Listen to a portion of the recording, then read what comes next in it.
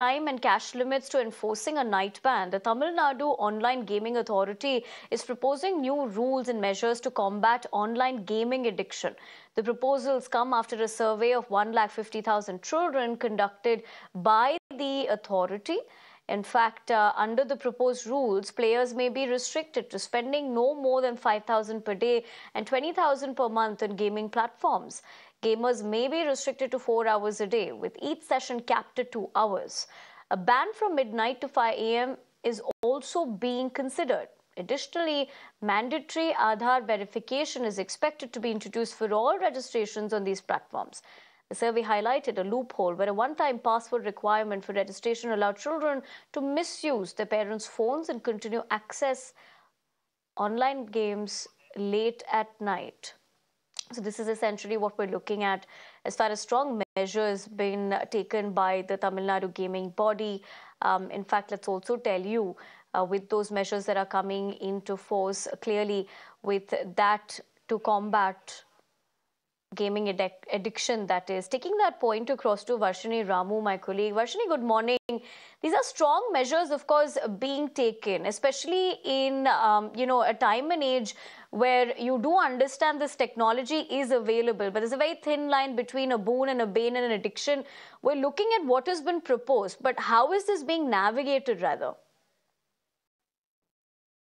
Well, if you see, there is always the Tamil Nadu government, particularly the DMK government, has been very constantly, trying and taking efforts in ensuring that the online gaming is being restricted. Particularly, a lot of regulations is being brought in. In fact, we saw a bill being passed in the assembly, and then even the governor had given assent to ban certain acts and also bring in a lot of regulations.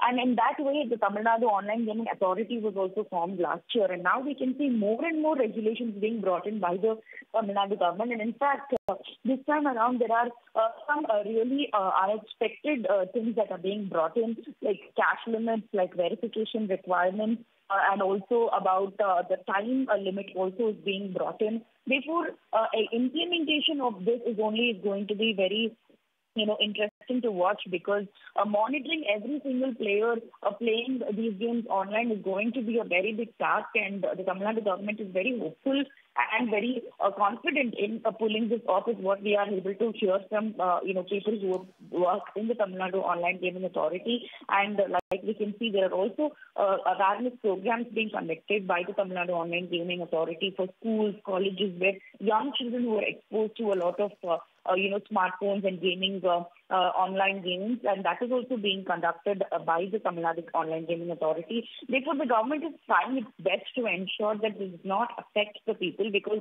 the number of suicides reported in Tamil Nadu because of gambling online is also very high, and that is why this kind of a very strict measure is being undertaken by the government. So one can only hope at this point that they will be able to pull it off and ensure the safety of the people, particularly people below 18, and also people who are addicted to online gaming and gambling as well.